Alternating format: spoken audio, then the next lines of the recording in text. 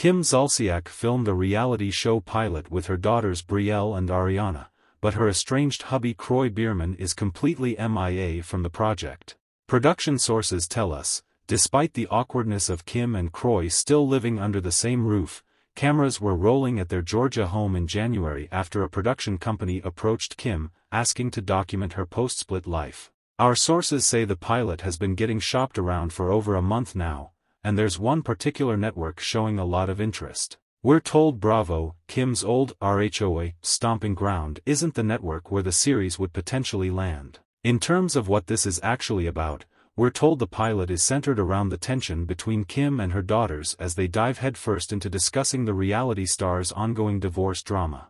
That's not all though. The pilot will also showcase the ups and downs of Kim's financial struggles. But again, Kroy himself never shows up at all. While Kim and Kroy's kids, 12-year-old KJ, 11-year-old Cash, and 10-year-old twins Kaya and Kane, don't appear in the pilot either, we're told there's a chance they could be featured in the series if it ends up getting greenlit. Never say never, we suppose. According to our production sources, there's a solid chance this show gets the go-ahead for a full series in the next couple of months, which would be a big W for KZ. Needless to say, Kim and Kroy have had their fair share of ups and downs since announcing their divorce last May, and money's been key to all of it. They appeared to hash things out a few months later, but Kroy filed divorce docs again in August. Things hit a boiling point in November when a massive blow-up between them had one of their kids calling the cops. No one was arrested, but it was a tense moment caught on video. It'll be interesting to see Kim detail her POV in a reality TV scenario. Back to her roots.